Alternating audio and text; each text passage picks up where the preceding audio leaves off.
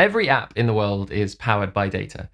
Data may sound like an abstract idea, but it's really just the stuff that your app is about. Products, locations, messages, photos, songs. Spreadsheets are the best way that people have found to think about and structure data. So Glide uses the power of spreadsheets to help you make apps.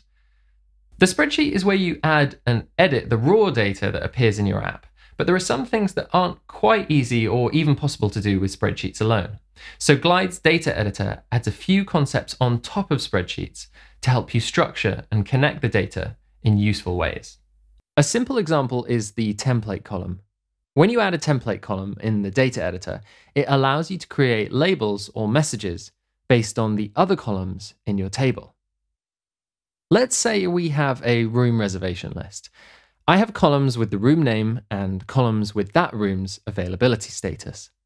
We can create a template column with our own custom template, which will display a message explaining the status of the room.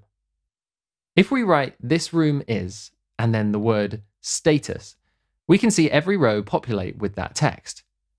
Now underneath, I can replace the word "status" with the value in the availability column. Now each row has an appropriate message for the room's status, and if the status changes, so does the message. Another example of what the data editor can do is the relation. This is a column that links records together.